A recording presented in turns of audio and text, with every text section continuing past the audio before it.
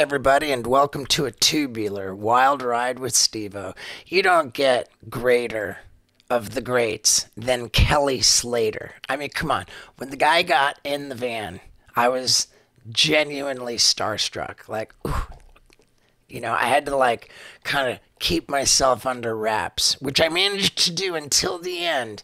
And then I broke down and told him how awesome he was. And I mean, dude, he's just so awesome. We talked about shark attacks. Ooh, Vinny's like, how many of your buddies died while surfing? Like, that was gnarly. Dude, but what a great guy, and what an epic clothing company he owns. I mean, does he own it? Yeah, right? Outer Known? Dude, killer clothes. I'm just wildly impressed by him as a person, as an athlete, everything, all across the boards. This guy's epic. He's the greatest of all time. So let's get into it. Got you some hot sauce too. Sweet. Yeah, got some from my butthole. I appreciate that. Nice. Yeah. All right. That's what it says, right? Yeah. There you go. Big time. Ladies and gentlemen, Kelly Slater. Yeah. Yeah, dude. How's it going, man? Dude, so good, man. All right. It's so exciting, man. Like, we always wanted to have you, dude. I always wanted to get you on here. All right. And this is cool. Is it true that at the moment you're recovering from hip surgery? Yep. I'm just exactly 3 weeks out from hip surgery. Just had it. Left hip, old injury. Did a whole bunch of stuff in there. Just had to cut out scar tissue and inflammation. Had there's a little bit of arthritis, not terrible yet. I still got a little cartilage that's kind of helping me, but I had some broken bone in there the doctor had to take out. I don't know when or how I broke that, but I had to get a new labrum put in. So they took my old labrum completely out, put a cadaver labrum in, and shaved down some bone. And he said there were some other foreign bodies in there. Wow. So I don't know what those were. Little cartilage Foreign pieces bodies. or something. I don't know, little pieces that sit around and accumulate waste. But And that was from a distinct injury to your hip? I did a really distinct injury on a wipeout when I was like 19. Injured a few more times, basically doing the splits. And just tearing something in there. And I thought I broke my femur the first time I did it, but it was just torn something.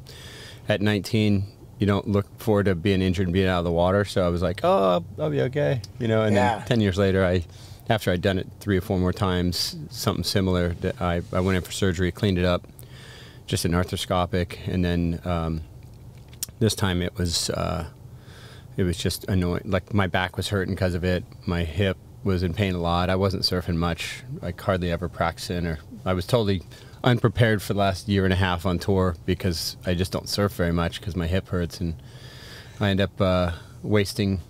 Usually I end up wasting the good feeling of the hip either on really good waves or on golf days. Wow. Yes. It's crazy. I'm particularly interested in that because just out of nowhere, for no reason that I can understand, my right hip is just... Like, yeah, there's no telling what you've done in all those years, dude. Right. Yeah, for no reason. For no reason. For no reason. Is it the jumping off into the jacuzzi? Is it the? I mean, I got bit by a croc there once, but you know, like, but it couldn't be that. It was too long ago. Yeah, I mean, I'm not. I feel like it's just old age setting in. But you know, our Jackass director Jeff Tremaine, he had a hip replacement. I mean, he doesn't do anything.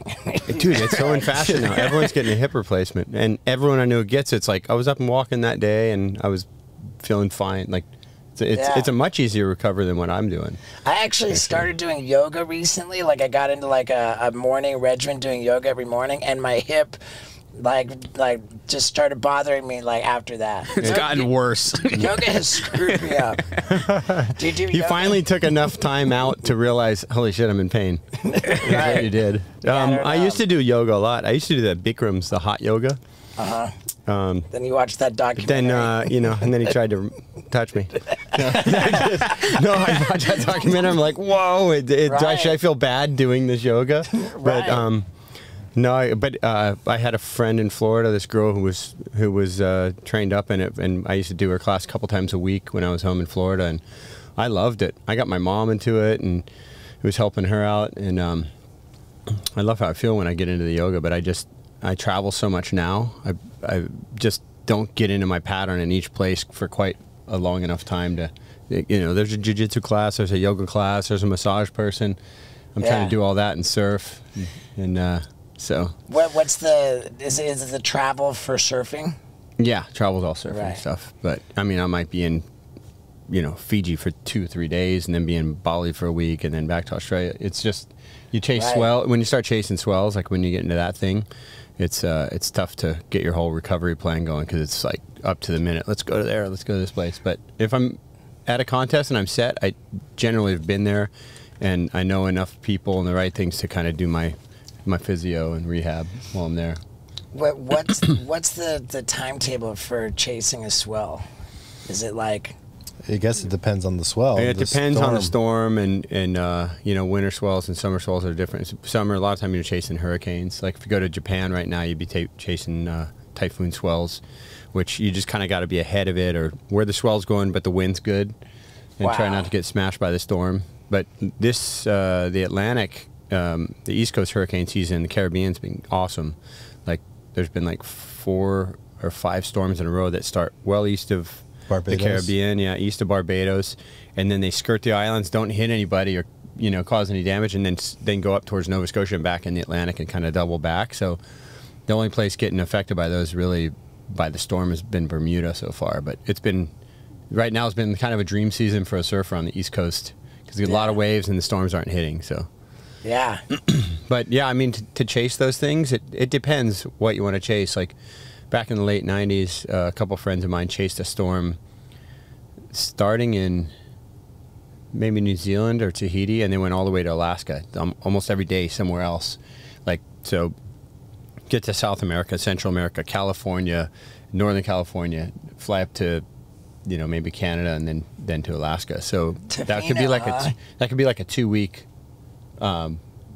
timetable, from when the swell starts to when it gets all the way up there and is all run out. Do you have your own pilot when you do that? Oh, you wish. So I saw something with you one time where Nobody's got enough money from surfing to have a pilot at this point. But I feel like there was a video of you with a pilot, like researching a storm, and like you were looking at places to go. Yeah, I actually do have a friend who works for an airline, not an airline, a plane company, and he delivers planes. And he just happens to be in some of the places I'm at sometimes and flies me around. But we haven't really done a swell chase. We just kind of fly around. Maybe we made it look like we were chasing a swell. Yeah. No, I mean, we have a couple times. I got a friend of mine back in Florida has a little 6-seater, and we go down to the Bahamas and chase swells there.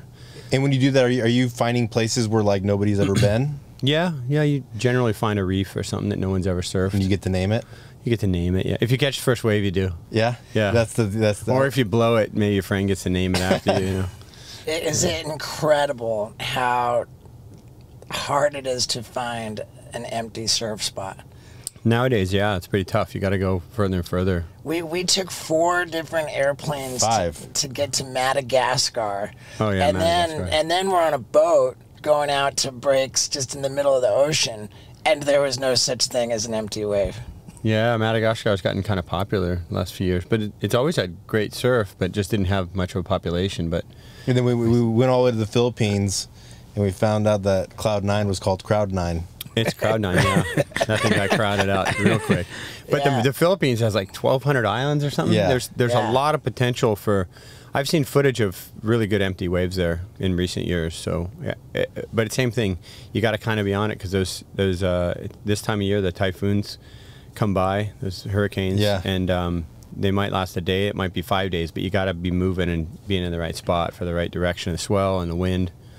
So have you messed around with how do you pronounce it, Nazare? Nazare, yeah. I've been there a few times, yeah. I haven't surfed it on a giant day.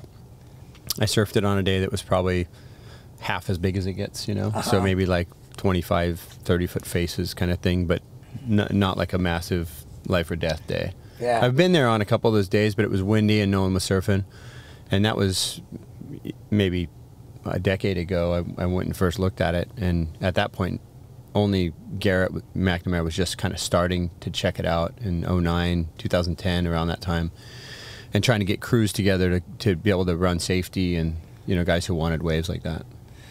Yeah, I mean, he just set the new world record, right, for the biggest wave, or somebody did recently. Yeah, Sebastian Stutner, this German guy who's like really into towing. It's not 100 feet, but it's. I mean, people see it, and the problem with, like, Joe Rogan even reposted it, and there were people on there were debating the size of the wave, and I said, well, it's probably in the 80, 85 foot region, and all these people were like, bullshit, man. Like, I'm going, well, when you're 200 feet up taking a picture of the face of a wave, you see the whole curve of the wave, so it's gonna look 200 feet long or high. Yeah. But the curve isn't added into the height, so when you get back at sea level and you see, okay, that wave's probably 8 or 10 times overhead, so it's 60 to 80 feet or something.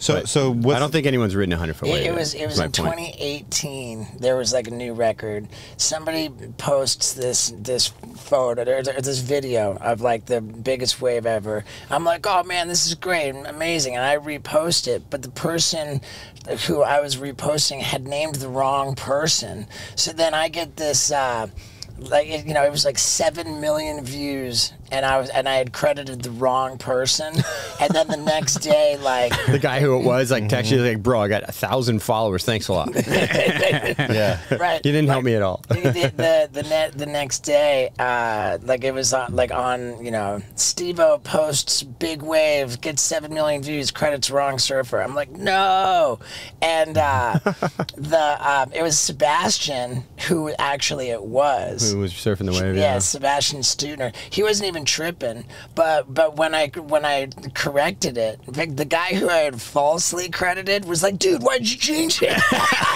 Really? He was the only one who got butthurt. He was so bummed. You're like, send me your clip, bro. Yeah. This how big it was. I mean, he was like, "Oh, dude, after you did that and took it away, man, let me give you a clip and you can then post me." Yeah. And I was like, "Dude." No, but funny. Like, there's so many guys now that charge big waves. When I was a kid, it was really like you could count on 2 hands who was going to go on the biggest days, and there wasn't all the water safety. There wasn't jet skis. Occasionally a helicopter might fly and drop a line to you and hope you can grab onto it. But we didn't have all the watercraft guys doing safety and the lifeguards out there protecting, kind of keeping an eye out for you, and the inflation vests and the big wave training that guys are doing, the courses we run through in pools and stuff. So, you're simulating radical situations, dangerous, scary situations, putting your mind in that place and trying to calm yourself down because it's controlled. But when you get yourself in a situation in the ocean, you got to be prepared for it. Like, you can't always rely on that inflation vest or another person to pick you up. Like, you got to be prepared for the worst. And so it's pretty full on how many guys now are dedicating their lives to just surfing the biggest waves they can, and I'm surprised more people haven't drowned, to be honest. Yeah, that was going to be my question. How many people can you recall that have died chasing the biggest wave? Patrick Swayze and Patrick Swayze definitely. I'm surprised Keanu Reeves didn't go down. Yeah. No, well, we've had a number of friends drown. Yeah. Todd Chesser in '97, Mark Fu in '94. He was at Mavericks. Todd was in Hawaii. My friend Donnie in '95, he drowned at Waimea. Cy Milosky at Mavericks. So there's been quite a few. Yeah. Greg Long drowned at Cortez Bank, like 120 miles off the coast here, but he was revived and saved. And then he was in Fiji with another friend of ours, Aaron Gold, and Aaron drowned, and Greg resuscitated him on the boat. So we've had some close calls. There's been a few guys at Mavericks that have been real close. Maya Gabera, the female surfer, has come close twice, once in Tahiti, once at Nazare. A guy did die at Nazare last year. It's unclear to me if he drowned or if he had a heart attack. I heard both, and I didn't know him personally, but he was a Brazilian guy or a Portuguese guy. I feel like when you're surfing out there and you have the oh shit moments, like when you're like, oh fuck, there's like 5 waves behind it. You always think back to like what you wish you would have done different. Like, and for me, when I'm in that situation, I'm like, I wish my cardio was better. Those are moments I know all too well, and gosh, is it a good idea to avoid them, especially when it comes to your privacy online. And that's why I have to tell you about NordVPN. This is the way to protect your passwords, to keep people from snooping around in your bank accounts. All of these different kinds of things that are so important to protect. And this service pays for itself because you can change your location, making it so that you buy airplane tickets from another country, which will give you much more favorable rates. And you can watch all kinds of programs that aren't available in your country because you're logging in through another country. Let's try to count the ways that NordVPN rules. You just can't. And if you want to get a huge discount, then you go to nordvpn.com/Stevo. Plus, with my discount, you're also going to get 4 months completely free, 4 additional months completely for free on your 2-year plan. You just can't beat it, especially because you got the 30-day risk-free money-back guarantee. So with absolutely nothing to lose and everything to gain, I tell you to go to nordvpn.com/Stevo for that huge discount plus the 4 additional free months. Protect yourself at all times. Now, let's get back to it. You know, is there any way to when you're doing big wave surfing? Is it? I wish I didn't fall in that last wave. Yeah, of course. But when you do, you're like, are you guys doing like breath holding exercises? Yeah. Is that the main one, or is it just all different? I mean, a lot of guys are doing all sorts of cross training. CrossFit came real big in the surf world for a while. They're going to Laird's house. Going to Laird's house. And they're like doing weights underwater. In training with Laird and Gabby. Training with Mark Visser in Australia. There's a number of different people that are running these different courses. There's a big wave. There's a group specifically doing big wave training, so teaching everyone how to do safety pickups, but also getting comfortable in bad situations, doing CPR. You know, so everyone who's on location can potentially help out. Is Chuck Patterson still surfing big waves? Chuck charges. I did EMT class with him. Yeah, like I don't know 08. Chuck real well, but I know he charges. I've seen him ride some big waves. Yeah, because there was a bunch of young kids in the class, and I was one of them, and I'm like, who's this guy in the... They're like, that's Chuck Patterson, and we all went on YouTube and we're like, that's this fucking guy. Chuck's sort of like not scared of anything. It seems like, I mean, he's like just dropping into like 40-foot barrels. And he also was like the first guy to put on snow skis water skis and go ride like a really big wave just to see. Oh, gnarly. Yeah, our buddy Poopies did that. Yeah. You know Poopies? I know Poopies.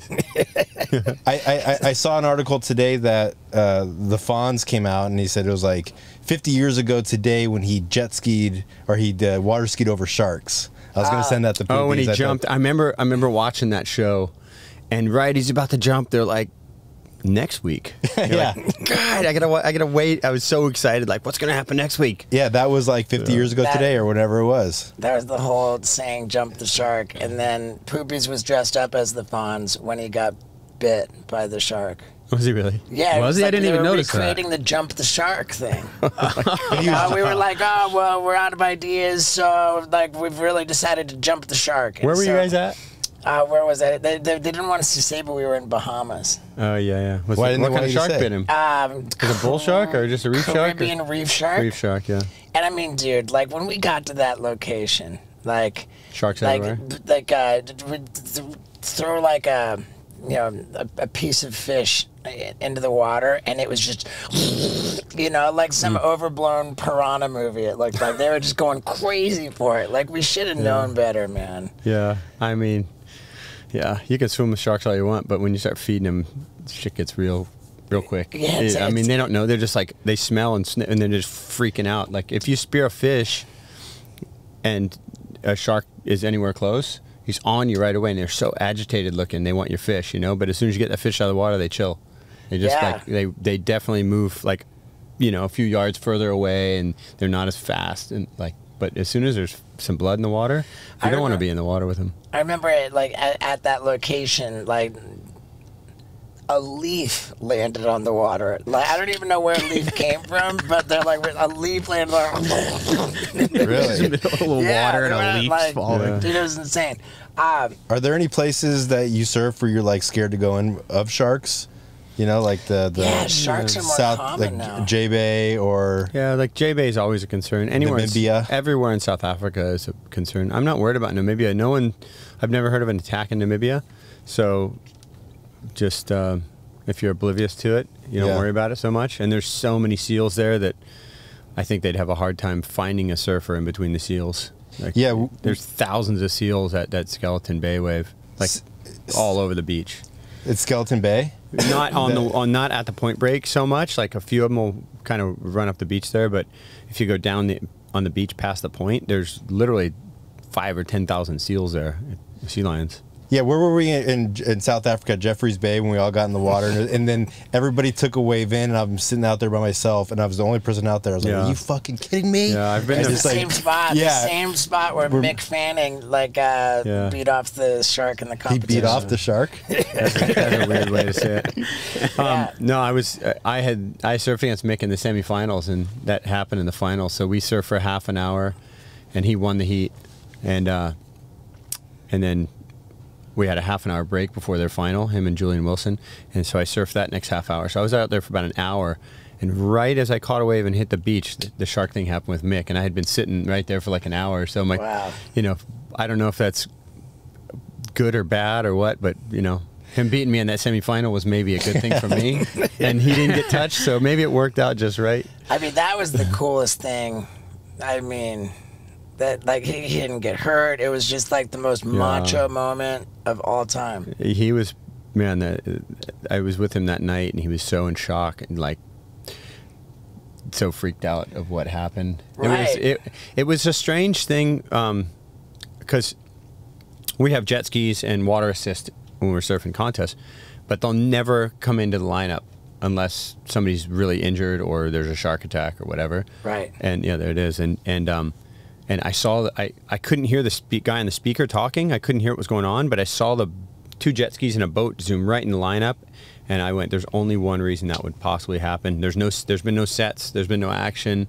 No one got hurt surfing." And I just went, "We're at Jeffreys Bay. There's no other reason they come in with the skis like that." And I mean, all of our theory is that this shark was swimming by, and didn't know what he was, and went, "Oh, what's this thing?" and went to investigate, and you can see Mick's facing away, so the shark's behind the board, and everyone thinks that basically the shark got the leash caught in its mouth, and when it did, it felt like it was getting caught or something, Right. like hooked, and it started freaking out. So this doesn't look like a classic attack. A shark would come up and Right. bang, you hit you from below, and so then you can see the picture there in the bottom left corner, those four, that one. You can see the shark right there. The shark's about to slap Mick in the face with its tail, and that's what knocked Mick off his board. And then because the leash broke, we think the part that was in the shark's mouth, the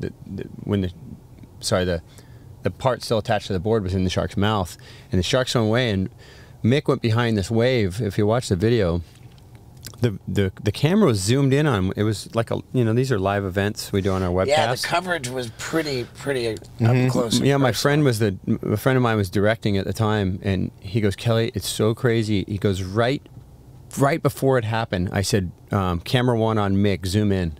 And they went in on Mick, and he's just sitting there, and the shark thing happened. Boom!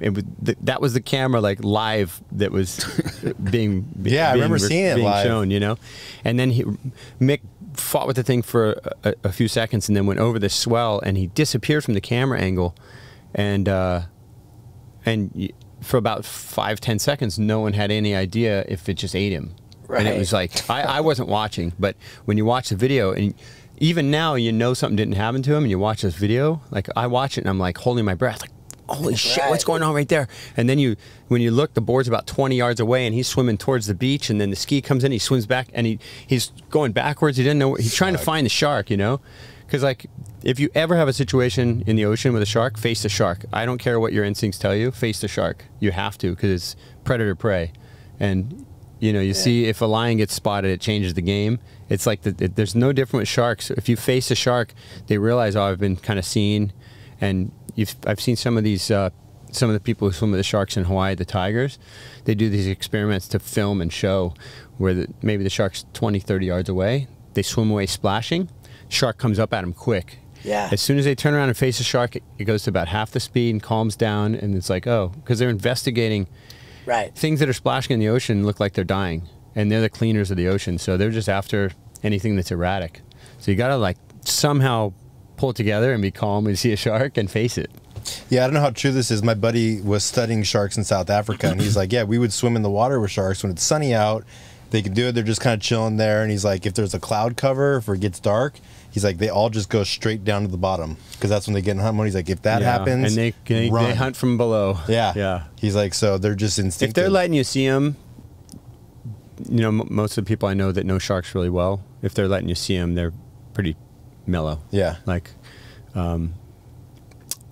my daughter and my girlfriend and I were on my jet ski, and we were on a jet ski in Fiji, and the water was really calm between the island and the break where we were surfing, and I just stopped and I looked down and I'm like, oh, there's a shark down there. So it's about 30 feet deep or so, and I jump off with a mask and I swim down, and there's 3 sharks, and I told them, I go, you guys jump in, and right when they jumped in, I go, look, there's 3 sharks right there. My daughter literally almost flew out of the water. Like, whoo, she was back on the ski in like a half a second. For sure. And I'm like, no, they like, I see them, they see us.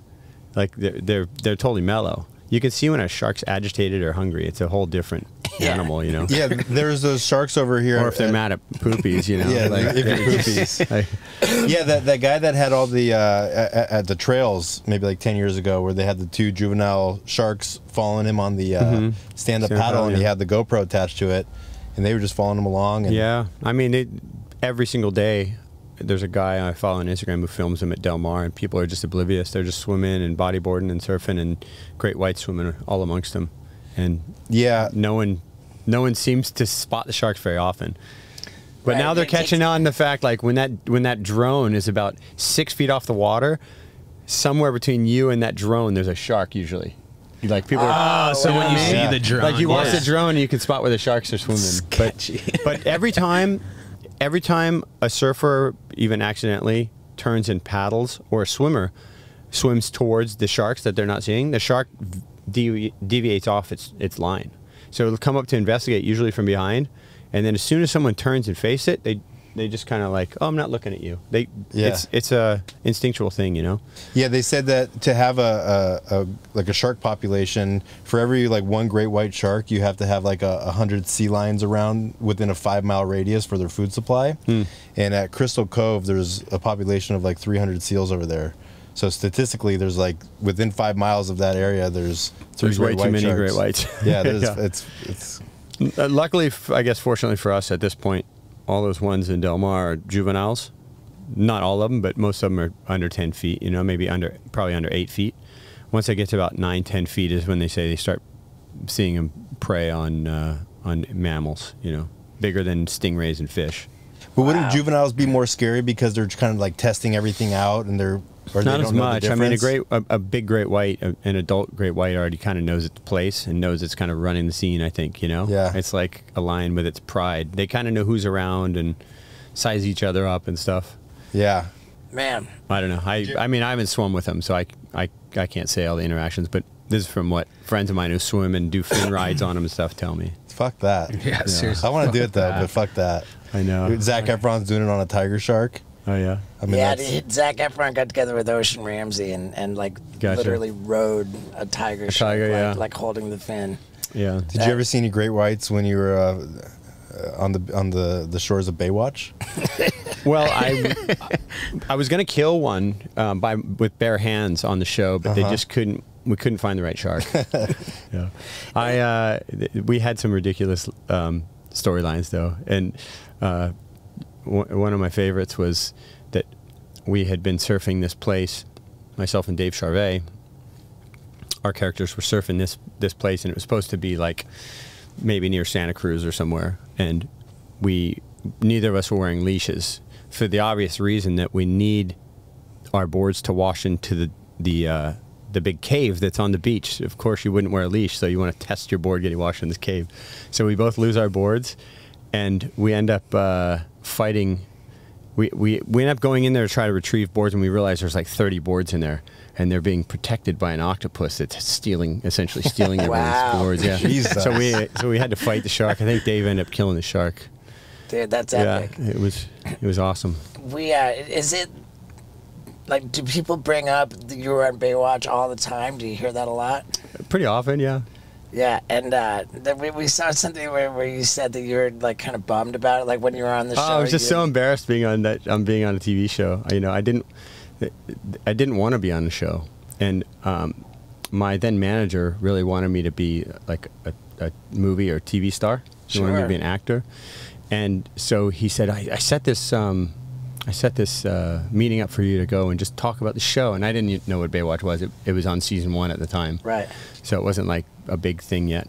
And he said, you know, you just read some lines and check it. And kind of, I went, I don't want to do this. And he goes, well, I already made the meeting. So like, you know, just go check it out. And kind of talked me into it. And I did it. And I swear I forgot every line. My acting was intentionally not good. Like I was like, I don't want to be on a TV show, you know? And I wasn't even getting into any kind of a character or anything. I was just kind of reading lines and fumbling them. And then they're like perfect. A day or two later, they're like, oh, we really love him. And I'm like, man, how bad's this show?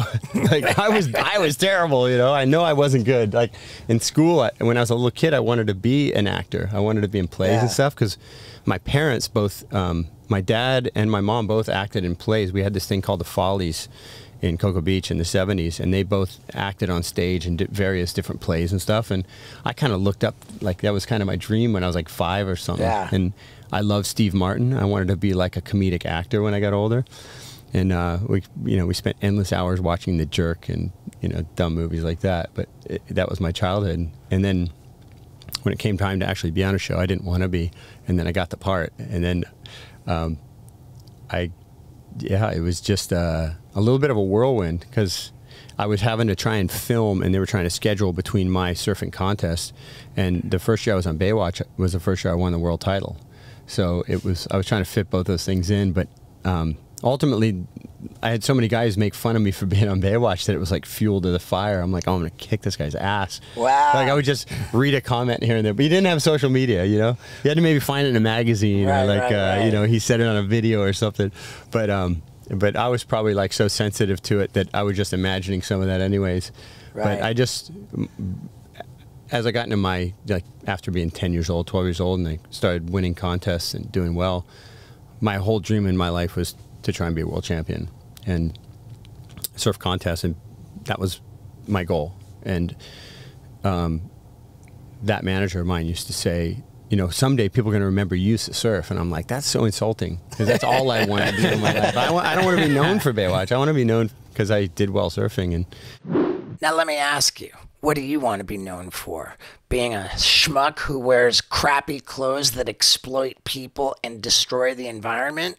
Or for being an awesome dude who wears sustainable clothing made from organic materials produced by fair trade factories and that actually treat people who make the clothes nicely? Because that is what this legend Kelly Slater's company Outer Known is all about.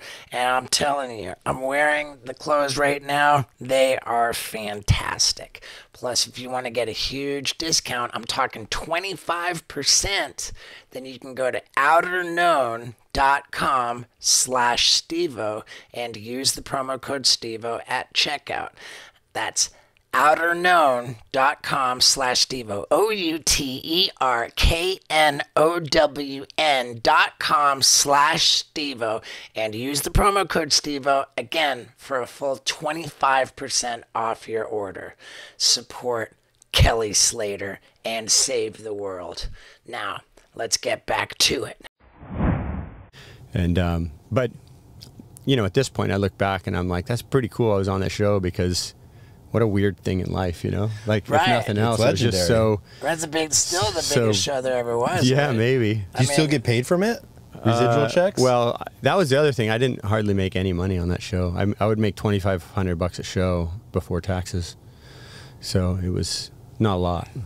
You know, Yeah. it was just emerging, and I did get residuals for years, and sometimes I would literally get checks for like $6.13, and Yeah. like, yeah, I'm killing it. I remember filming with David Hasselhoff for Wild Boys, and The Hoff. yeah, dude, and we were like Jeff Tremaine is pretty particular about stuff. You know, he's like, oh, you're,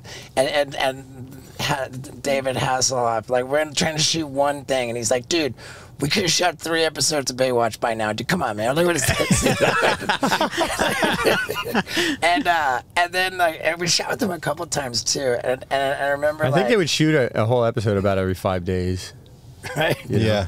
So. What country were you with the Hoff? But it was for the California episode, and they were like I said, I remember him like catching himself in a mirror and be like, God, man, I look like shit, dude. I'm old, but at least I'm rich. It's like, That's great. It's the raddest thing to say. I always liked. Hey, Hasselhoff was always super cool to me. Oh, dude, the I really best. enjoyed being around him. Every once in a while, every few years, I'll get a phone call from him, and he'll tell me what he's been doing for 30 minutes, and then say bye, and I won't talk to him for a few years. You know, Dude, but he was I always love super Dude, cool to me. coolest dude ever. Yeah. They talked him into putting like the Black Mamba sock on because I was asleep on the boat. We were going out to film with Blue Sharks, and they got him to put the Black Mamba sock on and slap me awake. And like he did that, and like par for the course, like I just woke up in a rage attacking David Hasselhoff. Pretty epic. What that was when you jumped out and you were pissed off? No, dude, I got pissed off every time they did that to me. Like, but yeah, dude, these are the best. So the Baywatch thing went on for a while. I did 7 shows over 2 seasons. So I did like 5 in '92 and 2 in '93. Okay. And then after the octopus episode, I just I can't do this anymore. I'm done. You guys got to write me off of this thing. And then the director started to talk me out of it, producers, and I'm like, hey, my heart's not in it, and I don't want to disrespect you guys, but like I want to go surf. I want to dedicate all of my energy to what I love doing the most, and I just don't have it in me to be on the show. And they're like, really? Yeah. You don't want to be on the show? Like, this is the #1 show in the world at this point. And I'm like, Right.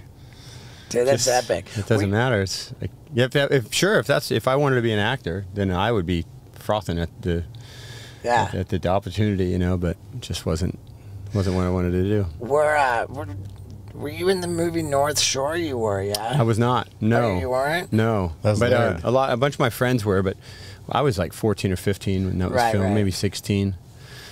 But I love that. I love that movie. I wish it had been like a straight comedy. Yeah. It would have been just like it might have been the best comedy ever. Kind of There's an amazing comedic, funny scripted surf movie called Brice de Nice.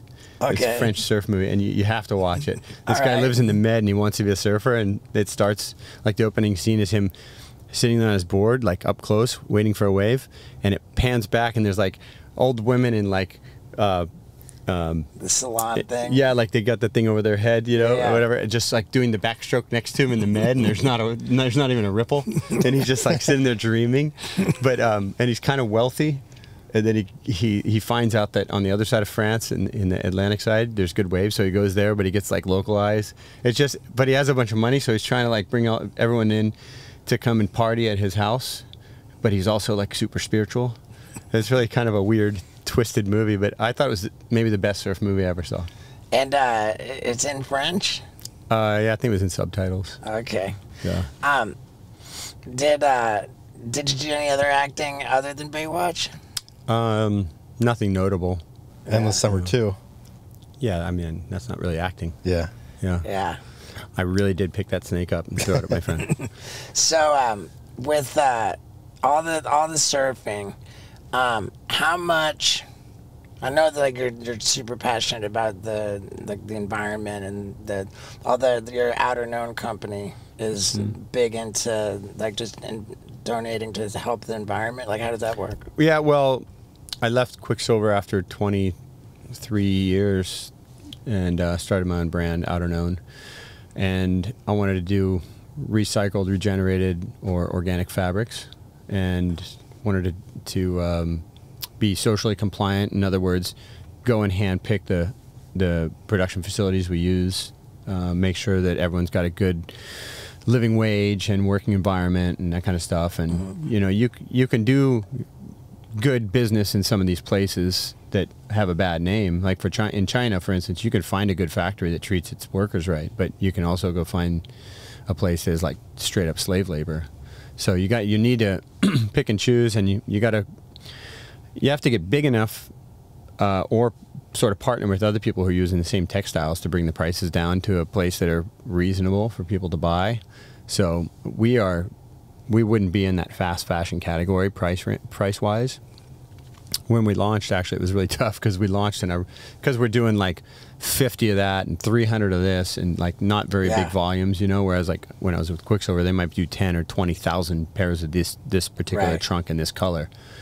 And, you know, we might make 100 or 200 of something. And so factories just don't want to do it because they can't get the production going long enough. It's not worth it for them to take us on. So we'd have to pay extra to get that to happen. And then your workers are making double what they would typically make or more, 2 or 3 times. The textiles, to use organic or regenerated fabrics, that might cost anywhere from double to like 5 times just to buy the product before you ever sew it. So it's tough to create a business in the fast fashion world where people are expecting, you know, you can go to Kmart and get a $4 t-shirt that isn't too bad, you know, but you don't know what went into that. And there's a lot to it. I mean, certain products being brought in from overseas, if they're sprayed with, what's that waterproofing? It's like a chemical they put on, like everything says, oh, it's... Yeah, it wicks away the moisture. Yeah. Anyways, if you spray, there was a law in the States, specifically in California, I think, where if you import something that's basically more healthy, not sprayed with this chemical, that you don't get a tax break, but you get like a 20 or 30% tax break on something that's been sprayed with the chemical that actually comes off when you wash the clothing. So it's really strange. There's been some strange lobbying happen in this part of the world, but because I'd made most of my money from being sponsored by a clothing company, I felt a huge interest in it, obviously, and some sort of a duty to go and learn this myself and try to make a brand out of it, you know. How involved in the process were you? Like when we look at your website, are you... Well, I'm not curating the website and stuff at this point. But I was very involved in the beginning. From design and all sorts of things. Not that I'm a designer. I can't claim I designed that shirt. But you know, I have certain products I work on, sweats and surf trunks and some tees and stuff. Where do you source everything? What country? There's like 7 different countries. Oh wow! We do our jeans, for instance, in Vietnam, and it's the cleanest denim product basically in the world, denim factory. That's cool. And I think something like 98% of the dyes that are used are recycled. They don't just get dumped into a river. Like in China, there's a lot of rivers that are literally blue from having all the denim indigo dumped into the rivers. And so we wanted to wait. We waited 6 or 7 years before we did any denim because of that. So we're trying to do the right product and, you know, make a good enough brand out of it. So people are super happy with the product. So I stopped by the booth. I was at the Malibu Chili Fest like 2 weeks ago. I was gonna go, and I was just out of surgery, and I was like, I don't feel like hobbling around on my crutches. So now the company's like grown to a point where it's grown every year since we started. So we're like 9 years old now, and it has increased. I mean, the first 6 years it doubled every year. Wow. And then even during COVID, we grew like 60% or something the first year. Nice, man. So, you know, we're happy we found our clientele and our customer.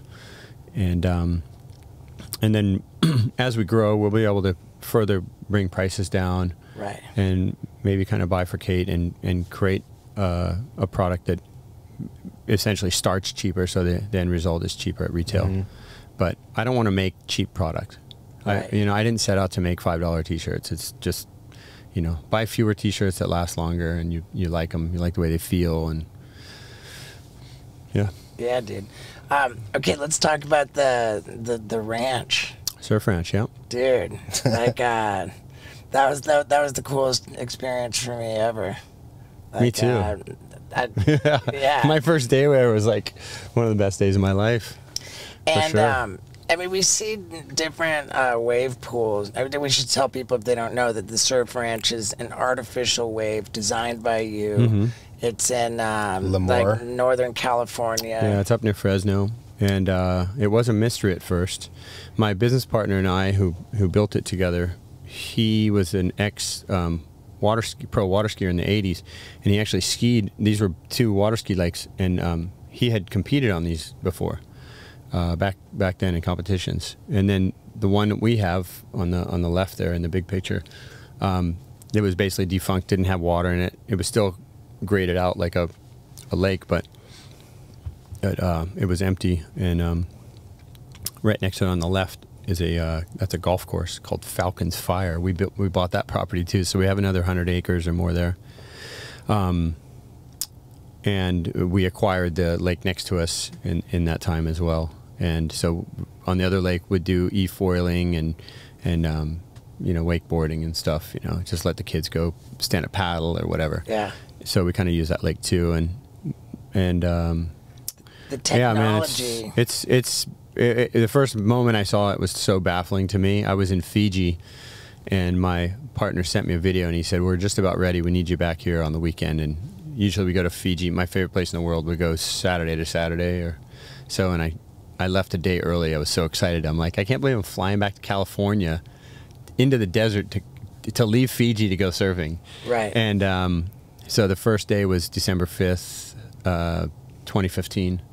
And ironically, it was a strange day for me because it was the same day that they ran the Jaws event, which I had been invited to. It was one of the first ones. And so you got a Florida guy invited to surf that, but skips it to go surf a wave pool in the middle of the desert. It was kind of it was a weird day for me.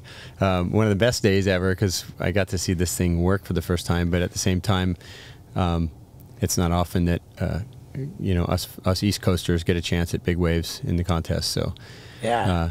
But yeah, had to pick this and watch that. The whole technology of the Surf Ranch, it never been done, right? Like it was. Yeah, so I'll give a brief rundown of the different technologies that exist. When we launched, we were nowhere close to the first wave pool ever, but we were the first great wave ever made in wave pool. Yeah. So we set out with a goal in like 2005 to make the main goal was to make a good swell, and then you can break the swell by just forming a reef underneath. So I started on this kind of campaign to go find the right scientist or 2 that could help us. And one of my original partners was Bob McKnight, who was my boss at Quicksilver, and he was a USC alumni. So he sent me over there to meet the professors that work on waves, and that could be light waves, sound waves, ocean waves. And I sat down with these 3 guys. Two of the guys were sort of in their about 80 years old, been there forever, and then there was one younger guy named Adam. And long story short, Adam left USC and started working for us, and he's the one who really came up with this idea. Everybody loves a good idea, and I think I might have one for you. How about if you stop making people have 0 respect for you because of your filthy, embarrassing bad habit, and trade in that bad habit for a good habit? That's what you do with Fume. This is a diffusive device which flavors air, and I happen to love it so much I don't go anywhere without it. It is always in my pocket. And you can get 10% off your journey pack if you go to tryfume.com and use the promo code STEVO. What's the journey pack? It's how you start your journey to a happier, healthier, less embarrassed you. Yep. By picking up that journey pack, you're on the Fume team. You got that flavored air, which makes you feel good, and it replaces the habit, dude. So go to tryfume.com. Use the promo code STEVO for 10% off your journey pack. And if you catch me in public, ask me if I've got my Fume in my pocket. If I don't, I'll shoot you a little shout-out video for all your dumb little buddies. Yep, that's right. One more time, go to tryfume.com and use the promo code STEVO for 10% off your journey pack. Now let's get back to it. So we send we send a foil, our wave generator. It's like a foil that goes through the water, and it's, I guess the easiest way to explain how it was designed is it's like the least efficient boat hull you could ever have. So instead of lifting up, it's pushing away. It's pushing water out. And you can see it on the top left there, that blue foil there. Looks like a train. Everyone calls it the train. It's a curve-shaped foil that goes through the water and sends off a swell sort of perpendicular to it. And for all the other wave pools out there, and so many of them have come up since the ranch, none of them are doing it the way that they do it at the ranch. Is that right? It's just different. Yeah, it's a different business model. It's a different technology. Because there's more energy, it takes the wave longer to. It takes all the energy in the pool, the chop in the pool, to calm down in a couple of minutes. A lot of the other pools run a shorter, weaker wave, not as strong a wave, by the way it's created, but they can run a higher volume of waves, and they can actually shape their waves more on the fly than we can. So ours is more like a point break, like a long, perfect ride. Like I wanted to, that's what my goal was, to make a long, perfect wave you get a barrel on.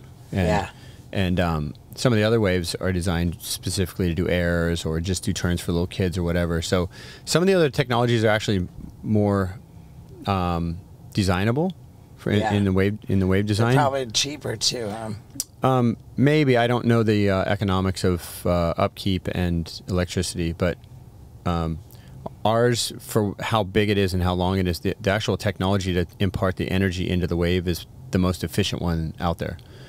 But it also is a super long, like kind of ridiculously long wave you ride for like 45 seconds. Yeah, for sure. It's kind of overkill. Like you only really need about a 20-second, like 15 to 20 seconds, I think is the sweet zone. Yeah. Because by that you're starting to get tired. But after a wave that's like 8 to 10 seconds, which most of them are, you're like, I just want a little bit more, like each time. Yeah. And so I really think that sweet zone is going to be somewhere about half the length of our wave. I think ours was overkill, but we did it because that's how long the lake was, and we're like, oh, let's just do it as long as that thing is. And we didn't think, oh, well, that multiplies your costs exponentially. So I'm surprised that we got to a place where we're in business, because it costs so much to get this thing done to start with. The surf ranch wave is it's just weird that it's on like the pro circuit for like the official contest. It's not now, but it has been. Yeah, they won't be on next year. Wow. And why is that? Well, I think number one, people find it to be too monotonous, whereas in the ocean, in the ocean you have the chance of luck, or that one great wave, or something special can happen right at the end of that time period that didn't happen to the other person. Right. And so in that sense, you could argue that luck or karma or something other played a role instead of just your surfing. My thought was, when this came out, that this shows everyone on the same wave. Everyone has an absolutely equal chance. Yeah. Same number of rides. Level playing field. Same wave over and over, so it levels the playing field. But it turns more into like it becomes a little bit monotonous and predictable, because okay, you're gonna do 3 to, if you're really fast, maybe 5 turns before the barrel. Then you're gonna get barreled for 12 seconds. Then you're gonna come out and you're gonna figure out how to get from that barrel section to the last barrel section, and then time that just right, get a deep barrel, and then do an air or a tail throw or something. Some kind of maneuver at the end. And so people were just not seeing enough unpredictability in it to be big fans of it.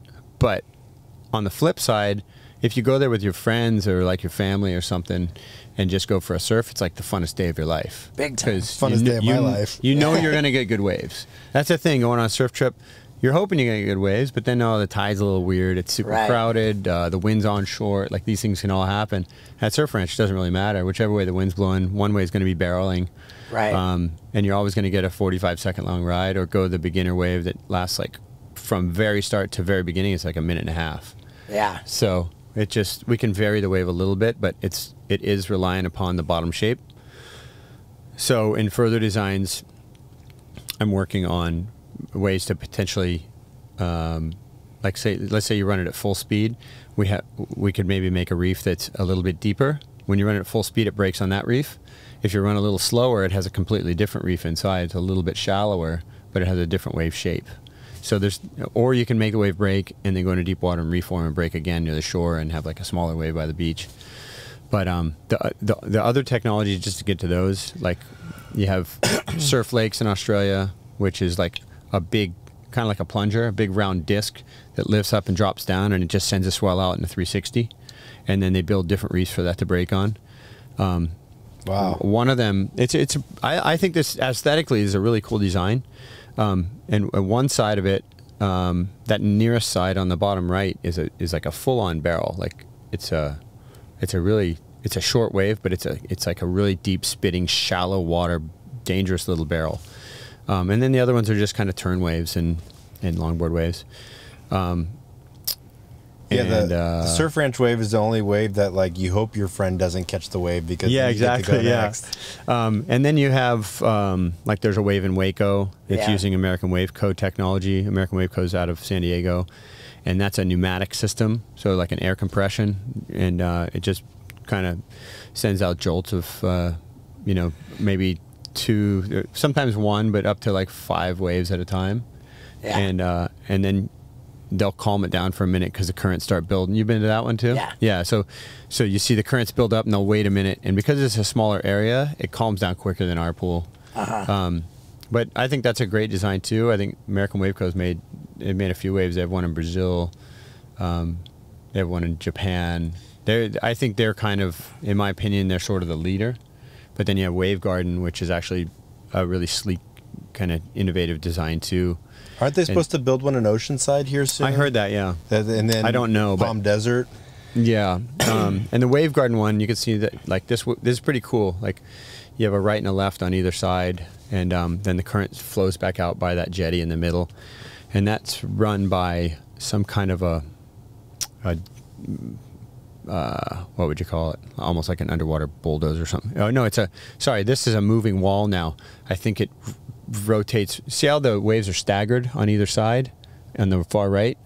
On that right picture? The top right of the screen. Yeah. No, the one that was there before. Yeah. This is the Wave Garden. This is Japan. Yeah, that one right there. So see how the waves are staggered? They're not like meeting up in the middle? Yeah. So this has almost like a snake wall that's like pushing a wave out one side and then comes back and pushes out the other side. That's how I understand the technology. I surfed the one in Melbourne. It was really fun. They gave me the last 2 years I've been there, they gave me a night with some friends for like 2 hours and took like 15 people in, and half on one side and half on the other, and just had a blast. Really, it's a really cool, like aesthetically pleasing. Like you stand in the middle at the bottom of the pool and you can see both waves being ridden at once, or on that jetty in the middle. And they've done a good job with that. Are you in the works with another one? I'm constantly thinking about different. Oh, there's one more in Palm Springs. There's one that just got built. Got finished. Yeah, it's finished now. My buddy Kalani Rob's working on that with Shane Magnuson, and Shane Magnuson's the one who he originally worked for American Wave Co. and went to Waco and designed all those waves for him. Yeah. But he got hired here, and they're working with the technology from a guy named Tom Lochtefeld, who used to do those, those standing waves, like the Schlitterbahn, and do you know those ones where they just send water over a curved surface? The wave house in San Diego. Okay. Like Tony Hawk and those guys surfed a lot. Yeah, so that's a little more like kind of like this type of wave. So Tom Lochtefeld developed this back in the late 80s, early 90s. I went to one in Texas, in New Braunfels or somewhere, back in 93. It was actually in Endless Summer too, also, with Terry A. Hawkinson. Just me and him there for like 3 days of like funnest, weirdest trip ever at that time. And so Lochtefeld's developed this other technology that's kind of similar to what the American Wave Company is doing with the pneumatic system. And I don't exactly understand how this system works underwater, but it basically compresses air out and pushes the swell, and you have different little sections that kind of line up, and you time them at the right time with the right amount of energy, and you can make different wave shapes. So there's a few, when they started coming out with other waves, like ours sort of launched, and then a few other waves started happening, and it's a funny feeling because you start feeling this competition from other people, and then somebody said to me, like there's how many different plane makers in the world, you have a Cessna, they're not competing with Boeing, or Boeing and Airbus are doing the big things. You got fighter jets, you got all these different companies. I thought, the more the better, because the more innovative. At some point, maybe there can be collabs between the two. You can hybridize different machines to create different wave shapes you won't have in nature, and it's pretty fun. It's obviously there's like you hear some people argue, oh, it's not natural. I would never surf one of those. There's kind of the Puritans that then that there's are over me it. and Tony Hawk. We're like, we never want to be in the ocean again. I know Tony's like, I'm just gonna live at Surf Ranch. Yeah, But dude. But you've already seen like big maneuvers, airs, and flips and stuff advance crazy in the last few years since the wave pools have come out. Yeah, our buddy Zeke. Yep. Zeke's insane. Like literally. Like, Yeah, pretty much. yeah, Zeke's classic. I see him all over the place. For sure. I mean, he's gotten better because of the wave pools, Yeah, and they're like, he's Oh like the yeah, Waco he can local. Finger flips. you can imagine an air and then go do it. yeah. And that's kind of what he was doing in the wave pool when he went to Waco. Yeah. So you sold the ranch. Sold it, yeah. Kind of partnered with WSL. They sort of bought it from us, and then that's why they ended up making a surf contest from it, because it was like something they owned, Right. So it's you can specifically say we're going to start the contest at this time, and every 3.5 minutes there's going to be a ride or whatever. So it's a little easier for like if you were going to be on TV or something, But it's I think it's as of now it's kind of run its course for competition. Yeah. And you have an open invite at all times? Yeah, I get a certain number of days a year being as a founder of the brand, and I still here and there try to work on wave design and stuff. We can change and alter things here and there, but we're working on other projects. Yeah. So we go up there and kind of imagine what else we could do with that. So I want to show you my photo from the ranch, my barrel photo. I got we have traveled the world pretty extensively. We'll click through. I got that's an Hawaii. amazing shot at the ranch. I've never seen that. Yeah, there's I think I have like 15 different countries I got surf shots in. So you're psyched on surfing, huh? Yeah, I do. That's probably my best shot from Costa Rica. Yeah. That's Playa Hermosa. So Yeah. just we'll blast through. A couple of my good Canada. buddies live in Hermosa. Yeah, dude. Nicaragua? Nicaragua, Maldives. Maldives. How fun is the Maldives, man? It's so beautiful. Yeah, super epic, man. Yeah, we can blast through. I don't want to alienate Do you know that? people Do you who know are what's only- happened down in El Salvador? How they cleaned that country up? No. Yeah, they just Really? Yeah, they just basically like arrested all of MS-13. wow. Like 35,000 people and threw them in jail, and now it's like safe to go there and surf and travel, and it's pretty wild what the president and his cabinet have done. But like, There we go. That's the ranch. oh, there we go. There's my barrel shot. Who are you looking at? You're like looking over your shoulder. Like, I don't need to look back. I don't need to look forward. I'm gonna look back at these guys on the ski. It's like Ramana's yelling at you or something. Yeah. Wait, what'd you do? Broke something? It was within 2 weeks of getting hardware put into my collarbone. Oh, no way. Yeah. That was 2 weeks after your surgery. I think within 2 weeks, maybe less than 3 weeks, but 2 weeks and change. Wow. I think that's what it was. But yeah, so I was just so stoked, man. That was my first barrel ever. And didn't I get it on like the last wave of the session? Nice. Yeah. Super rad, dude. I've got you to thank for it, man. I remember hitting you up on Instagram to tell you how stoked I was. Classic. So you're all about the UFC too. Love UFC, man. Love it. Yeah. I've been a fan since the early days. I guess in about 2005, I really got into MMA watching, and I was in Japan, and I was out with some friends at a bar, and I ran into Hoist Gracie, and I had known Hickson for a while, and I don't know if that was the first time or not I'd met Hoist, but he goes, "Oh, what are you doing here?" I said, "Oh, I had a contest, and I'm flying back to California tomorrow," and he goes, "No, you have to stay. My brother Hoyler is fighting tomorrow, K1 or Pride." Yeah, probably Pride. And I said, "Yeah, sure." So I extended my ticket another day, and went to the fight with the family, and I was sitting out in the crowd watching, and he fought Kid Yamamoto, and unfortunately, kid caught him in the first couple minutes of the fight and knocked him out for like, he was out cold for a long time, man. Like, Ugh. I was like, this guy might not wake up. He was out for like a couple minutes solid, and I was just like freaked. I actually thought he got really hurt, but he was fine after. But it's kind of cool because like Kid Yamamoto has passed away now, but I met him a couple years later in Vegas, and my girlfriend and I have this thing every time we meet one of the UFC fighters. I said, "Oh, can I get a picture of her punching you in the stomach?" So I had a picture of her punching Kid Yamamoto in the stomach. Like, I don't think he felt it, but yeah, dude, man. I got one with Chuck Liddell too. Her hitting Chuck in Santa Barbara. Yeah, dude. Chuck's the best, man. Do you ever tweet during the broadcast? I don't know that I've Sometimes, yeah, here and there. I love the way they started putting tweets on the screen. Like Yeah, it's good because it's funny because you can see when they tweet other fighters, and especially if it's in their weight class. Yeah. You see a lot of bias in the way that they throw a tweet out there. Yeah, for sure. What is G25 GLE? I don't know. Maybe 25 years of Google or something. Yeah, happy Probably, birthday, yeah. Google. Yeah, there we go. Yeah. So many exciting fights coming up too, man. Like, I mean, just there always is, but Yuri Prohaska and Pereira. And then Poloton, and we got Patty Islam and Ferguson. Oliveira. Paulo Costa Colby and Kamzat. Yeah, I can't wait to see that Hamzat fight. Colby Covington and Leon Edwards. I'm really looking. I love watching Colby. Colby and Leon's going to be super interesting. You know, I mean, Colby's already playing that mind game and saying all this stuff about how he's going to smash him and stuff. But I mean, I think Leon surprised the world with it. Usman beating him twice, Right. and soundly the second time. Right. It's a little bit like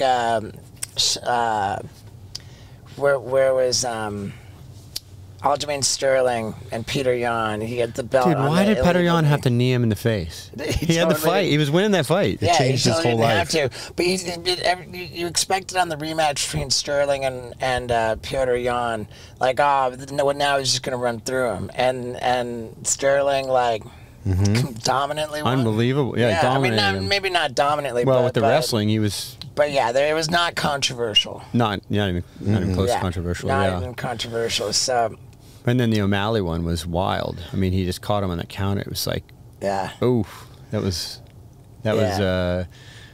But you knew that Aljo was going to be rushing in to try to get that takedown. Yeah. You know, and get his arms around him, because on the ground, I think it'd be a different story. For sure. But that's the game, you know. Yeah. Did you ever think, like, while you're watching fights, like, man, what's wrong with me that I love this so much? Like, It's funny. I was one of those kids in school. Like, when anyone got in fights, I would break it up because it just made me sick to watch people fight. right. And UFC has actually helped me in my life, because every time I get hurt, like, I broke my foot really bad like 6 years ago. Yeah. Like, terrible. And I went, those guys get hurt like this all the time. Right. And I was like, don't even stress about it. Like, you'll be fine. Right. But when I was younger, I would have been like, that's the end of the world. My foot's destroyed forever. If I had done that to my foot when I was 20, I probably would have ruined my career, because I don't think they could have really fixed it back then. Like, surgery's come so far to know how to advance, because my bones were literally like destroyed. Like, one bone was in like 8 pieces, like little fragments, and the doctor said he was just like taking his tweezers and like putting them back together and trying to get it to sit back together again. But anyways, these guys get hurt so much, and it inspires me to go, oh, well, I'll be okay when I get hurt. Yeah. How many surgeries have you had? Like, just tons? Yeah, look at those bones. Those Jesus. What happened? Was it one incident? I was just, my leg was kind of straight. I was at Jeffreys Bay, and my leg was kind of straight. I was just practicing for my heat, and I was warming up on this board that I didn't really like, and I was thinking, I'll just come in and grab the one I like for 1 or 2 ways before I'm done practicing. And I was just about to come in, and I pulled into this closeout tube, and I was going to dive off in it, and instead I went, I'll just ride it out. And there's 2 ways to deal with falling in a barrel. You can either dive and get under the wave and try to beat all that energy, or you stay on your board kind of as long as you can, and then the energy sort of absorbs into the wave breaking, so you don't get thrashed as bad. So I was kind of in two minds, like I'll either jump off or I'll ride it out, and I couldn't figure out what to do. And my leg was kind of straight, and I was thinking about jumping off, but because my knee was totally straight, my board must have flipped into me this way, you know, towards my shin, and something had to just give. I mean, I wish in hindsight, I wish my ankle would have broken in half, because it would have been easier to recover from. But yeah, all those little bones, and they're so far from the heart, and they don't readily fit back together. It took about 9 months for the bones to really actually heal back together. And that just continued to haunt you. I still, every day my foot hurts. Yeah, it sucks. But I mean, I'm not complaining, because I can run, I can do whatever I want. But like, I like to play golf, and it sounds kind of wussy, but like if I walk 9 holes, I'm like in pain. Like my foot hurts really bad. Man. So I pretty much only ride in a cart. But no, it's been. I would say I was lucky, because most of my career I have not been injured. Prior to this foot, I had only ever missed one event at a time from any injury. I had never missed like half a year or something. But this was from this injury, plus a second surgery, and then an ensuing injury afterwards, because of how bad my foot was injured originally and how much scar tissue there was. I did a different injury to it. It was about a 1.5 year recovery, really. Man. So I was off tour kind of I was off tour for like 2 years because of it.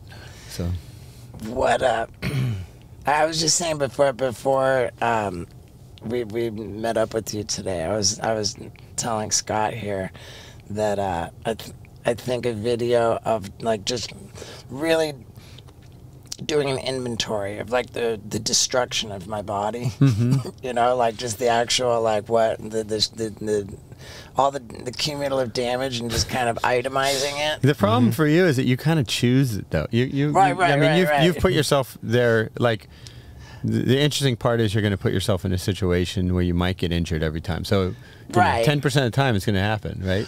for sure. And I like, my story for the longest time has been, I'm in like really surprisingly good shape, you know, given all that I've put myself through. And I'm feeling less inclined to say that now. Like now, like just, you know, I'm the Why you wake up in the morning and your back hurts? A little arthritis here and there. A little. I'm gonna sleep another hour. Time. It's time to make that video. I think that video is gonna be killer. I had this. The surgery I just had was an elective surgery. I didn't have to get it, but the doc said, you know, there's a chance if you don't get it and you injure yourself more right now, you might need a hip replacement instead of just a reconstruction. Did you have hardware in there? No hardware. I had hardware in the foot when I did it, but then I had it taken out in a second surgery. And now looking back, I wish I hadn't, because it was such a hard recovery after the second surgery, like almost as hard as the original injury. Yeah, but as I understand it, if you break something that has hardware in it, then it just fully shatters. Yeah, then you're screwed. That's what I was worried about. But those bones don't move a lot, typically anyway. Right. And the Liz Frank joint, which is the big joint right here on the foot, that one, I actually cracked that. That second bone was cracked, and then the fifth bone on the outside was cracked at the lower end of it, this side. Yeah. I guess the upper end of it. And so there was so much damage, and because I put the picture online, I was getting hit up from all sorts of different physios and doctors, like, "Oh, did you just notice this? Oh, this all, you might want to check that." And I'm like, I don't know if it was good to like open it up, because now I'm freaked out about how much injury I've done. Like, my doctor didn't really diagnose the Liz Frank injury. I had a break in the Liz Frank joint, and it wasn't obvious, and so we didn't really even talk about it. But a Liz Frank injury is like a 1.5 years when you do it. But typically there's 3 ways to do it. You can fracture it, or the bones to your big toe and second toe can splay out, or they can splay in. And those ones are actually worse than cracking it. So I did the best of the 3, like the most favorable recovery. But a friend of mine, Ross Williams, broke his. He displaced him outward, just doing like a 1-foot air off the back of a wave, and his foot just hit wrong, and it just like exploded his foot. And he didn't surf for a 1.5 years. Yeah, like Fazeev tore his ACL. It didn't look like anything. Yeah. Like, oh yeah, right. Yeah, the other day. Yeah, I don't know if Ross had any pictures online from his. His was like 20 years ago. I feel like everybody in like the surfing community has this urban legend. I was talking about it with Isaac yesterday, that they all know somebody or they've all heard the story of a friend that, you know, wiped out and the fin cut their testicle and their testicles unraveled. Do you know anybody that this has happened to? Have you ever heard this story? Is this? Oh, wait, what does a testicle do when it unravels? You mean comes out of like It slices their testicle open and it unravels. And it just like comes out or whatever? Yeah. Isaac, will you say you've heard this? Yeah, I've heard this. And then you've asked somebody else and they've heard it, and I'm like, dude, I've heard that. What does too it mean before. when a testicle unravels? What does that mean? I guess there's like all these little like intestines, it looks like, in there, and it just unravels. Huh? Yeah, testicle, I suppose, it is like- like a ball of thread somehow. Yeah, is it like an old golf ball with a bunch of I band-aid, think so. I rubber was just bands wondering- around it? Or? You'd be the person to ask. That's what I would think. No, I've You've never known anybody for this to happen, or like, what's the worst surf injury you've ever Tom seen? Carroll talked about an injury he had. He was in Japan, and his this is in testicles the 80s, early 80s, and his board, he had a single fin board, I believe, at the time, and he wiped out, and it went under and came back and literally shot him in the butt, and like ripped his whole butt and anus and everything, like cut it all open. Really? And he had to go to the hospital to get surgery, and he told me they put him on this like cold steel hygienic table, and he was laying on his stomach, and he had like 3 or 4 nurses and a doctor or two all around, like literally having to pull open like his butt cheeks Holy and talk. fuck. And he said he's freezing and he's wet, and like and he said he was so embarrassed, but he couldn't understand what anyone was saying because it's in Japan. So he's like I just remembered like looking, and they were all just like looking down at my anus, like trying to figure out how were they going to fix me and how Holy disgusting the whole thing was. Jeez. Yeah. I've heard of a couple people getting speared in their butt by the board, and it doesn't sound like something I ever want to go through. But also, it's a lot of people get turned off from surfing because they get hit in the head by the board the first time they surf or whatever. Break. Somebody told me, I met a guy yesterday. We were talking about some work stuff, and he said, "I've only ever tried to surf once, but." He's like, I didn't do it again because my board hit me in the nose and broke my nose, and I was just bleeding everywhere. And he goes, that was my first time ever trying to surf. I broke a tooth with my board. Yeah, right in the beginning. Yeah, I smashed it. It is embarrassing. That happened at the Waco pool. Really? Yeah, like the place with no variability. Like, yeah. Yeah, there's that. We've had some gruesome injuries, you know. Like one of my friends, Shea Lopez, he's from Florida. He was surfing at the pipeline contest, and this one particular year, it was only rights because the swell direction you can only go right, and that's on his backhand. And the sandbar had formed on the reef, so it made the reef extra shallow, and then off the reef it would just drop off into deep water. And you know, you've probably seen those waves at Chopu that kind of go down before they go up. You know, if a wave is sucking off, if it's sucking off a shallow enough bottom compared to the height of the wave will actually go below sea level first. It'll go down like a wave in a river on a rock. You know, it dips down like a rapids. So really super shallow, intense waves will do that. And Shea was doing a floater on maybe like a 6 or 8 foot high face, and free fell off it. And when he hit the bottom, his leg was completely straight, and he landed straight into that part that was dropping, the dip that was going like below sea level, and nothing gave. You just saw his knee go backwards and sideways, and like inward, and then he just like, it looked like he got completely mangled, like in like a car compactor or something. He hit the water, and the footage was amazing. Whoever filmed it, they kept filming him after he came up because they knew he got hurt. And he's just laying with his head down on the board with his arm waving like this for the safety crew to come get him. And you could just tell, like, this guy just ruined his leg, like maybe for life. And he didn't surf for 2 years, I think. Like, he said he blew everything, completely tore ACL, MCL, PCL, and it was just like a minefield in his like a mine went off in his kneecap. Yeah, and then you're in some of these countries where you're like, go to the hospital and it's like not the best surgeons. You're like, yeah, oh, I mean, fuck. if you did that, and I mean, like when I broke my foot, I was in Africa. I'm like, I'm getting on a flight and going back to the States. A couple of my friends said, oh, there's a good surgeon or two in Cape Town, but I called my surgeon buddy back here, and he goes, look, he's like, I could do it and I'd be all right. Like, I'm pretty good with feet, but I'm going to find the best guy I can, like, in the States for you. And it turned out that the guy he got me was a guy named Tom Harris, who's a doctor up in Burbank, and he actually surfs, and he went to school with a couple of my buddies in Ventura, and just by chance he ends up being the best guy at this. Him and another doctor named Max that worked together on my foot, and yeah, they put me back together. So Do you have a scar? Yeah, right there. a couple in there. They just basically opened those like with forceps or something and worked there for a couple hours. You weren't awake for that, were you? No. Well, I just took an aspirin. I was good. Yeah. No, the crazy thing is my foot swelled up, like where I couldn't even get my toes into a sandal, you know, like my foot was twice the size for like a month. I had what they call pitting edema. You ever had that? Where like the tissue just swells. It's almost like it died and it's full of fluid. Like you have all this inflammation. So it's almost like nature's cast, you know, it just locks your foot. Is that it on the right there? That was right when it happened. That was before my surgeries and before it was all big. But yeah, it was it was huge. I could push my thumb. I could like take my finger and push like this, and it would leave like a little teacup, like an indentation in my foot. Do you ever mess with ice baths for recovery? Yeah. Yep. You a big fan of those? I love ice baths. I'm not doing them as much as I should. Last winter I was doing them a lot, like pretty much daily. You found that it helps with arthritis? It just helps with inflammation and recovery. Yeah. And sleep patterns too. Like, but the best thing to do is basically get up in the morning and jump in cold water or cold shower. Yeah. And it just kind of, it's like they say, it's a stressor on your body, but a positive one. So it just lets out certain endorphins, and that helps your body learn how to heat itself up better. You want to heat up naturally, and then do like a couple hours of sauna a week.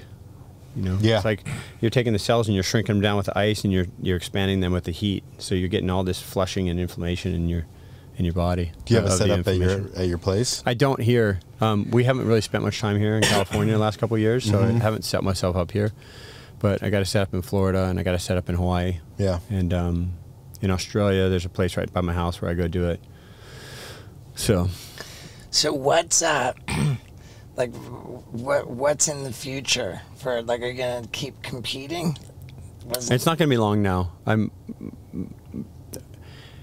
don't think I'll get in the Olympics, but if there's a chance to get in the Olympics, that would probably be my like sort of swan song event for full-time competition. But, wow, dude, how cool would that be? So we'll see. I didn't qualify for it, so we'll see what happens there.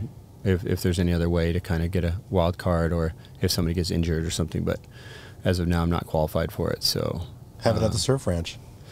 Yeah, I mean, the Olympics is kind of the perfect event to have at an artificial wave. Big time. Yeah. Because you just have that standard over and over, and it's more obvious for people who don't know surfing to watch it. It's like watching that river raft, like the river kayaking, the slalom course they do. They have the exact same flow for every person. They build a course with the exact water flow. So it really comes down to the skill level, where I think the Olympics potentially is a good format. It would be a good format to run in a wave pool because of that consistency. But so far, I mean, the next one's going to be at Chopu, and we're all hoping it's like giant and terrifying. And the thing is that because it's France, they could have Chopu because Tahiti is French territory. So it's going to be the only event on live in the middle of the night for France. So surfing will kind of be displayed on its own in some fashion because there will be no other live events at that time. That'd be cool. But they have, I think they have a 3-day window, and they need 2 days to run. Yeah. So we don't really have much of a waiting period. And the problem is Tahiti can get these maramu winds. They can have really small, shitty swell. So if they would give us that whole 2-week window of the Olympics, maybe even 10 days, like somewhere in the middle, we'd for sure get good waves. But as of now, the average day at Chopu is not a great day. Right. You know, it's like it might be fun. It could be tiny. It could be onshore. It could be the wrong swell. You know, it could be too south or what. There's a lot of different variables that go into. People take it for granted. You see pictures or videos of Chopu and you go, oh my God, that place is the most terrifying. You go there on an average day, it might be head high, might not be swell. The wind's wrong or something. I mean, typically the wind's pretty good. But you can get these maramu winds for like a month that are onshore and not good. Basically the same thing at Cloud 9, right? It's not always. Yeah.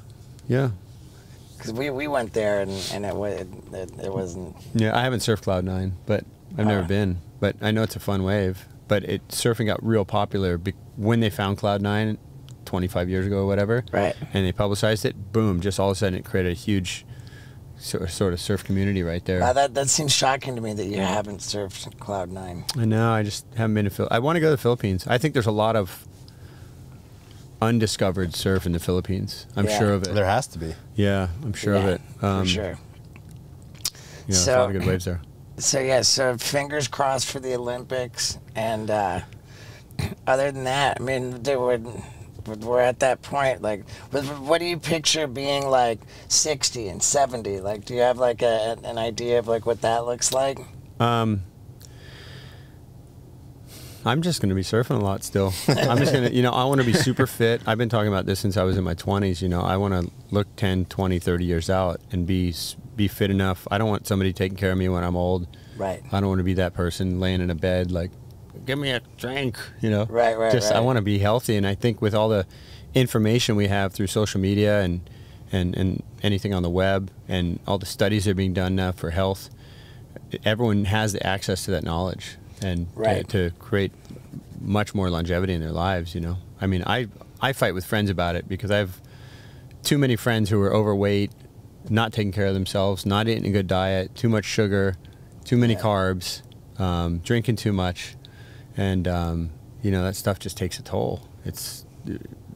Why would you not want to have your physical health as good as it could possibly be? It's my priority. So, Right. I want to. My goal. Here's my goal. My goal is at 90 years old to get barreled at backdoor, Nice. and I'm taking any fucking wave I want. I'm out there at 90. That's sick, dude. Yeah, dude. If I can pull it out, if I can paddle out there at 90, I'm like, I'm going whatever wave I want. Dude, I love it, man. Man, I gotta say that, like, just for how completely rad you are. Like, I've maintained myself. Like, it's just like you're an impressive dude, man. Oh, man, and thanks a like, lot. I see footage of you. I just see footage of you doing your thing, like. Just the goat here, man, and just to keep it cool and dude, what an honor, man. I really appreciate you doing this. Thanks a for lot. us. Yeah, I mean, I've obviously watched you for a long time. My manager. Do you know my manager, Terry? He managed BAM forever. Oh, okay, I'm not sure. Yeah, no, but yeah, I've been kind of around the peripheral of your guys' Jackass stuff for a long time. Obviously, the early days. I was living up in LA, and I was kind of buddies with Spike Jones back in the day. Okay, cool, man. So I was living in Silver Lake for a few years. So I was kind of in and around that scene a little bit. Spike loves surfing. Yeah, he yeah. kills it at the ranch. Yeah, I actually haven't seen him surf up there. I saw him up there once, but I saw. You saw Spike surf at the ranch? I think that when we left there, at one point, I went there, and Spike was coming in with Jonah Hill. Oh, really? Like right yeah, Jonah after. goes a lot. Jonah's like crazy about it. Yeah, Yeah. for sure. But yeah, dude, this is Spike kind of ripped on the ranch, man. I saw a clip. Classic. Yeah, that's Yeah. cool. Yeah. But it's rad, man. And we of course are pushing Outer Known. Congrats on that. And Yeah, and thanks, man. What other stuff? And anything your social media? It's just Kelly Slater. Yeah, it's just Kelly Slater. Yeah. I'm actually not even that active on it anymore. I like never. I probably posted 6 times last year, and twice were like a couple weeks ago. Right. I got kind of tired of everyone's opinion, I guess. But I do like the debates that come up online. But I think I feel less and less inclined to share my life. That's probably healthy. Yeah, yeah, I think I'm addicted to Instagram like anyone else. I look at it all day long and stuff, but I just Yeah. don't post much. Right. But I feel like I should, like, I don't know. I do like posting things that are important to me. Like, we just had 2 world champs crowned last week. A couple days before that, my good friend Jimmy Buffett passed away. Yeah. And, I have endless stories of Jimmy. He's an absolute legend in my life. I grew up on his music and being a Florida boy. Yeah. He captured what Florida is. Big time. The lifestyle of Florida, if you fish and dive and sail.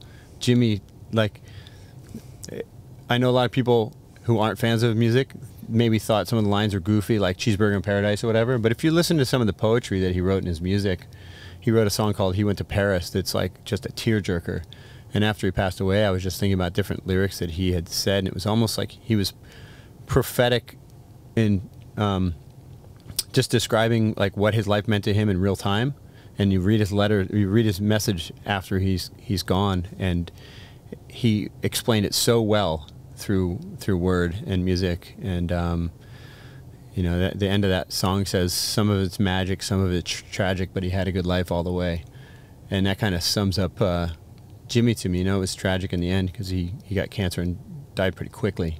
It kind of went a little bit fast on him, but I don't know of another person who is in that sort of realm that he is, of fame and making money and all that stuff, who enjoyed his life as much as Jimmy. Like, he flew his own planes, he had boats, he had houses everywhere, and he loved to invite people to come stay and share and do stuff with him and tell you about the waves he was surfing or place he was fishing or whatever. Yeah. And he's just he was a big influence on my family, and it was a real pleasure to know him. I love that, man. I love that, and I'll give you a legendary Jimmy Buffett story. All right. So my brother is like, he's a parrot head. He's like, I mean, we all grew up on Jimmy's music, but my brother, like, nonstop. My brother says, if it wasn't for Jimmy's music, I don't know if I'd still be here. Like, Okay. it was so influential on him.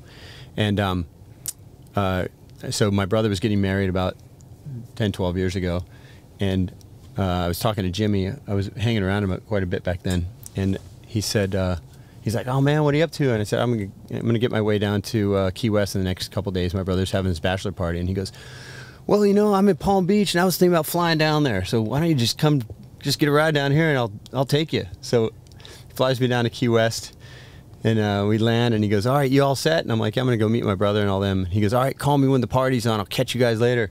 He's like, "I got to catch up with some friends and my sister." So he went and did his thing for a few hours, and then all our friends got to this bachelor party, and I walk in with Jimmy Buffett in Key West, and my brother was like, "Dude, what the fuck's going on?" He's like, "What?" He's like, "What the fuck?" He's just like, "What?" He's looking at Jimmy like he saw a ghost, and he's looking at me going, "What just happened?" He's like almost crying, almost laughing, and he's just like, "What?" He just couldn't process it because like Jimmy's just been such an influence, and you know, at 50 years old, he's getting married, or 45, and Jimmy's there to celebrate. You know, it was such a cool moment in my life. That's great. Yeah. Plus, being in Key West, it's like so Jimmy, you know. Big time. Yeah. Yeah. But, Yeah, Florida's he's rad, dude. He was a good dude. Well, fucking right on, man. But you know, even if you're not posting, dude, where everyone get over there and follow Kelly Slater, man. I can't tell you how many guests I've had on the podcast where like I don't know, and I never even thought to follow him, but like I thought like, and I love that you and I have followed each other for like a pretty good long time, Yeah, now, man. I will say like the epic thing about Instagram, social media is just the access to meeting people around the world. You know, Yeah. like you said, I'm a huge UFC fan. And you know, through that, I've met a lot of the fighters and stuff, and I'm just a fan, you know. But like, Right. it's like I don't know, it's been fun to have that exposure. And I met Dana about 12 years ago and started going to fights and stuff. And Yeah. and over the years, got to meet a lot of the fighters, became really close with a few buddies. They've, you know, just always kind of include me in there. Like Cheeto Vera is a really good friend of mine. Yeah, he surfs. And yeah, Cheeto's been to Surf Ranch a couple times. Vitor Belfort. Some of the old school guys like Ricardo Arona and Hickson, and it's been really just a fun thing for me because I love to watch them train and pick their brains about, you know, their mindset and stuff. Yeah. So How about Max Holloway? yeah, friends with Max, somewhat. You know, we don't hang has he out, been but to we the ranch? I don't know if he's been up there. I invited him up. You know, his wife surfed there. Yeah. She was on tour for a while. She's a really good surfer, and after his last fight, I was messaging with him, and I was like, "Hey, be my guest anytime you guys are free. Dude, come love over." it, And man. I want to see Max at Surf Ranch. Mm-hmm. Dude, man, Max is the best. Well, right on, man, dude. We'll let you go. I just want to thank you again, man. But really, really cool to get to Thanks talk for coming to you. down. Dude, Yeah, love of it. course. It's cool. Yeah, cool, man. cool. Do you always do them in the van? Pretty much. Yeah. Yeah, pretty much. Like, there's sometimes when we're on tour, we're on the bus. Sometimes, like, we're just, you know, without a vehicle and would rent a studio or something. But yeah, most of them, you know, we've had a lot of rad people sit in this van, dude. That's cool. Yeah. Yeah, a lot of rad people. Yeah, and- yeah, I've seen a and- few. But Yeah. Cool. do you have a home studio too?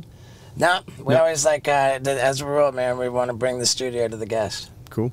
There have been times when people will just come to my house and then we get in the van in front of the house. Yeah. But yeah, easy. Well, right on, brother. Thank you so much. Thanks, bud. Dude. Yeah, it's a Fuck pleasure yeah. meeting Yeah, you. guys. For sure. Meet you guys. Got to get you up to Surf Ranch again. Dude, I would love that. Yeah. Man. I would love that. My knee's been giving me some grief in my hip. Yeah. How about that? I was seriously starstruck. I mean, this guy's so rad, dude. And what else can I say? You are so rad. I just can't thank you enough. I mean, I say it every week, and I mean it every time. You guys who stick around to the very end of the Wild Ride podcast, you mean the world to me. And what else can I say? Candidly, it's ambitious to get my bucket list special out by November 14th, but hear me now. Come hell or high water, we're going to pull it off. And god damn, is it so good. It is so unbelievably filthy and good. And I can't wait for you to see it. I love you, and thank you for sticking around.